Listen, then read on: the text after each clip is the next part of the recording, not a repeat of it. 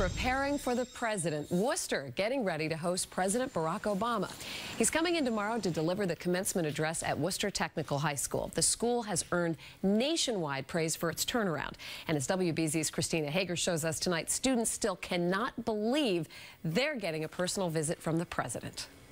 I hope that Obama is ready to notice that this generation is coming in hot. Marvin Nunez wants to be a graphic artist. Quiet at first, but once he gets going, don't try to stop him. We're ready for the future. Among the more than 300 Worcester Technical High School students filing into the DCU Center for graduation rehearsal, at a visitor they'll be bragging about for years, President Obama's only high school graduation speech this spring.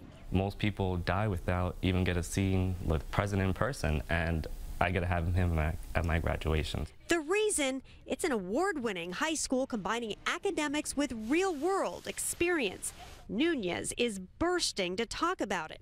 And if he can get the president's ear, I'd ask him if he believes in our generation, if he thinks that we are the generation to start something new, to move this country forward and get us out all the problems we're in right now. But you already know the answer. I do, and that's a definite yes. I'm ready to make a change. I'm ready to become something big and start something new for this country. These students are so excited, and all around them, security is closing in on the DCU Center here where the president will be speaking. Earlier today, crews put no parking signs here on the parking meters, and the roads will be closed from the airport to this point.